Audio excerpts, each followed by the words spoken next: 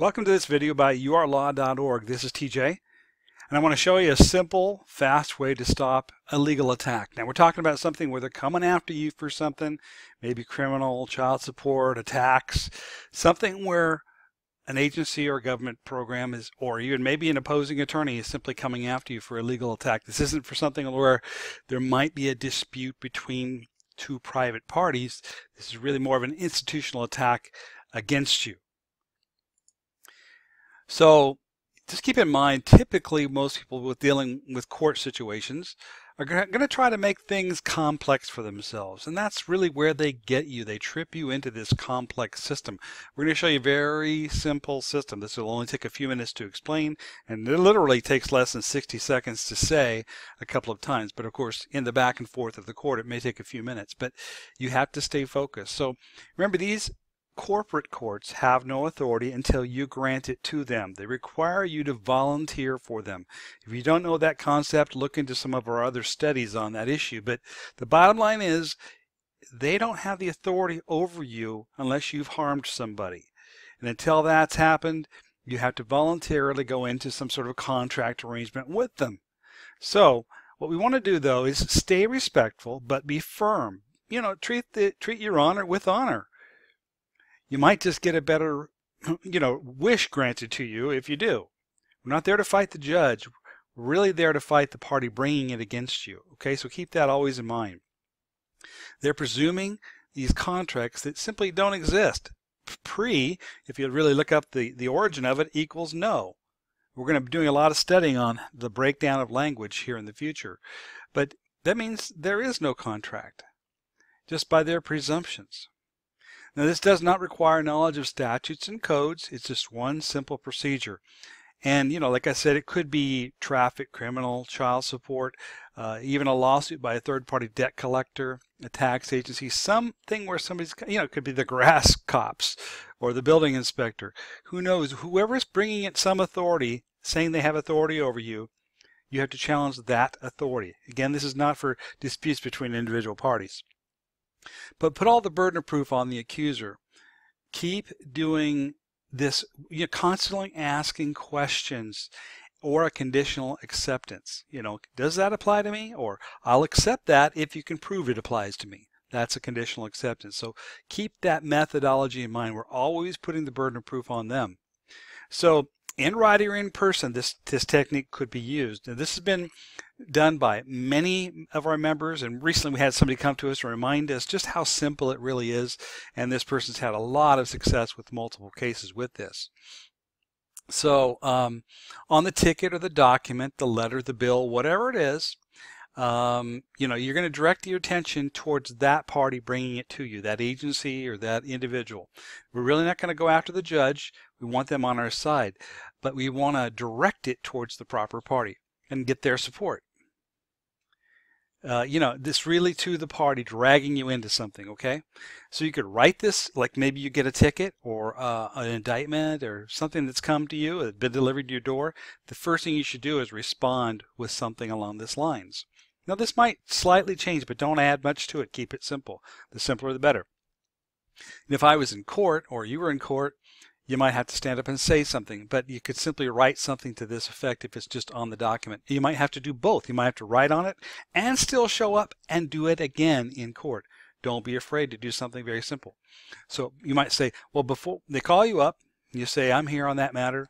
Before we can proceed on this matter, as director and beneficiary of my legal person and corporation, you have 21 days to respond in writing and provide proof of claim with evidence that you have legal and lawful authority as my public servant to bother me at all. And you can put it in slightly different words if you're trying to be polite, but generally speaking, you need to be that blunt.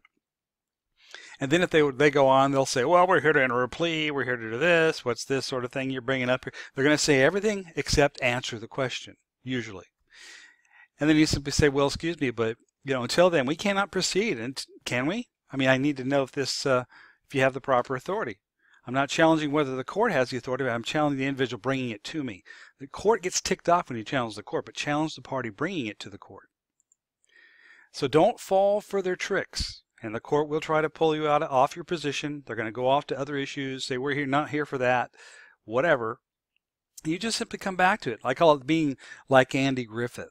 Well, Your Honor, well, I really don't understand. And by the way, we're using that word understand very carefully because it means I don't agree without arguing.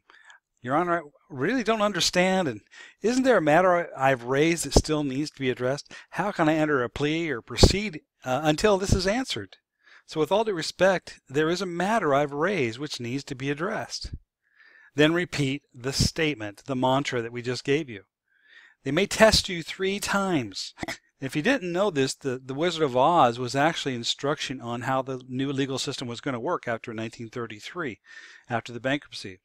And many films have been made that actually have very important messages in them, not by accident. And in that one they said, Dorothy, you could have gone home anytime you wanted, just kick your heels together 3 times and you can go home. And that's what she did. Well, they may test you 3 times, so be prepared for them to ignore it, act like it's stupid or crazy, try to make you go away and come back, sit you down and bring you back later. Whenever this happens, you start over again. Go right back to the same message. 3 times is the charm sometimes.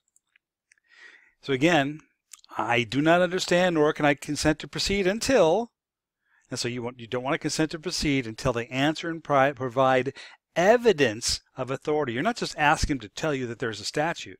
You want the evidence of authority. Then repeat yourself and address the prosecutor or the attorney coming against you, okay? Before we can proceed in this matter, as director and beneficiary of my legal person or corporation, you have 21 days to respond in writing. By the way, memorize this. Say it a few times until you can say it in your sleep. Before we can proceed with this matter, as director and beneficiary of my legal person or corporation, you have 21 days to respond in writing and provide proof of claim with evidence that you have legal and lawful authority as my public servant to bother me at all.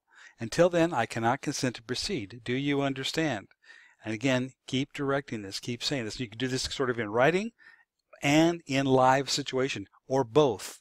Be prepared. That won't be hard for you to memorize these simple lines and stay on script. Okay.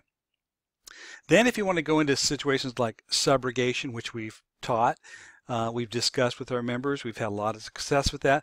That's a little more complex, where you talk about, not being the trustee, you are the beneficiary, where are their bonds, you could bring forth the silver bond, those techniques that we've also discussed in our premium member calls. But again, you need to have that as your plan B. But this is your initial salvo whenever you get into one of these situations. Start with this first, then bring in those techniques as it moves forward if necessary. Hopefully you don't have to. But both of these things is a 1-2 punch, this simple jurisdictional challenge, which is what this is, plus the subrogation behind it, should help you deal with a vast majority of the situations coming against you.